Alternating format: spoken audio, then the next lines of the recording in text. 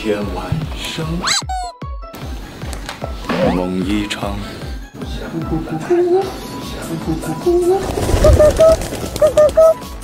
说你下回应该带只烤乳鸽出来。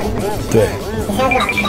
现在最想吃鳗鱼饭，想吃大米饭，想吃面条，想吃点碳水。我当时也没吃，你吃流口。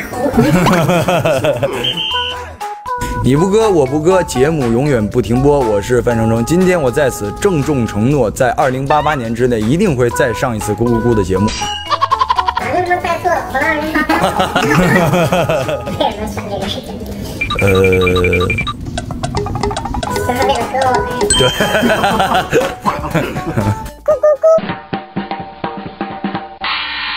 感觉跟自己的性格反差比较大。厨师这个职业嘛，就是他做了很多事情，送外卖、厨师，还有在工地干活，这可能是离我平日生活里面比较远的事情和职业，然后也想去尝试和感受一下，而且这个题材也很吸引我吧。都市玄幻、浪漫爱情剧，我们这个 title 就非常的长。所以真正学会了做饭？学会了炒河粉，就堪比米其林。那你原来会做饭吗？完全不会。不会啊，就是爆炸，锅都炸了那种。锅里倒生抽，一把扔进去以后全炸了，糊锅了。休息的时候一直在练习大锅炒，颠锅一直练拿炒沙子、颠勺炒沙子，一直炒来炒去的。而且他们开灶都不是拿手这么拧灶，咱们一般平时生活里不都是那样？他们都是拿腿一抬，一旋风，然后开始那火就开始这样。没练过，确实是很难把它抬起来，就小臂力量得特别厉害。现在可能稍微有点掉下来了吧，现在可能应该小锅没问题。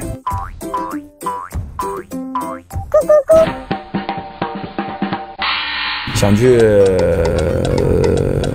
大理，感觉大理可以去看看风景。听说云南那边特别凉快，现在。有什么防晒的小装备或者妙招？确实没，因为已经那么黑了，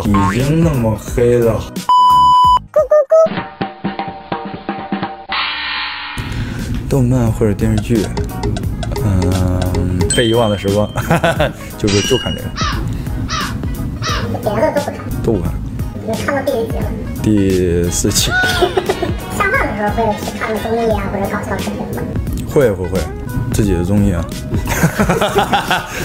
嗨放派马上播了。那个听说是个很烧脑的一个节目。哦，并不。我们那几个脑也不够烧的。我觉得你们那几个脑里最大的是谁？肯定是蛋总吧。咕咕咕。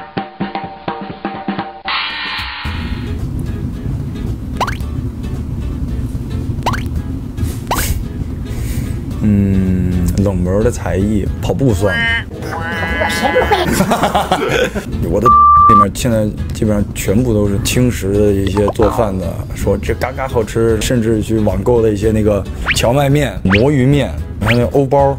昨天晚上有没有熬夜？熬了，熬夜刷剧。咕咕咕。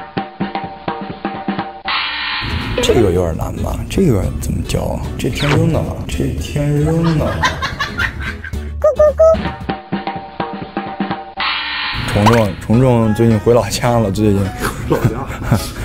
他不是去完那个搞学校了吗？所以跟你在家是属于一个辞子校的状态，还是拆家的状态？他现在就是，算了，不想说他了，太多故事了。他就是太寂寞了。我后来一查，他就是太寂寞，他跟我的那个垫子产生了一些感情。